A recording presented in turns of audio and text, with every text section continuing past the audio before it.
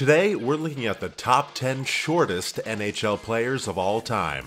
Number 10.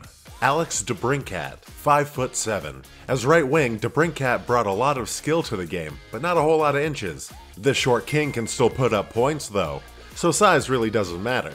He was traded to the Senators in 2020. Number 9. Brian Gionta, 5'7". Brian might be short, but his career certainly wasn't. He racked up over 1,000 games playing for the Sabres, the Devils, and Canadiens.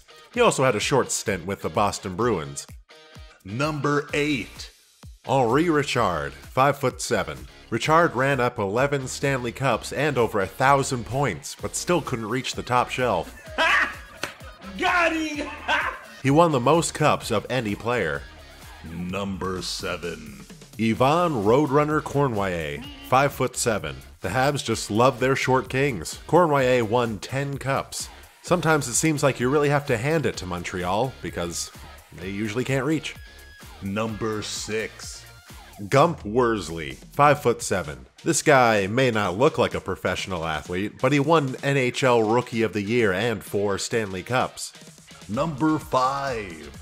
Robbie Moore, 5'5". He was 5'5" and played 5 NHL games, but had 2 shutouts.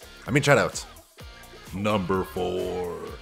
Darren Pang, 5'5". Panger is more well known for being on TV than he was for playing goal. His short-lived career lasted 81 games. Number 3. Theo Fleury, 5'6". Fleury's career was cut short, but he played over 1,000 NHL games and was just over a point per game. Number 2. Nathan Gerbe, 5'5". Gerbe was short but fast, and this led to him running around the NHL for 435 games. Some sites have listed him as 5'4", but what's an inch between friends, am I right? Number 1.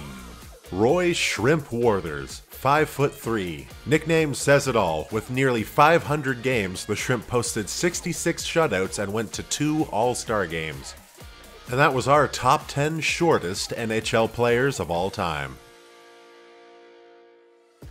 Make sure to subscribe to Outside the League for hockey content you can't get anywhere else.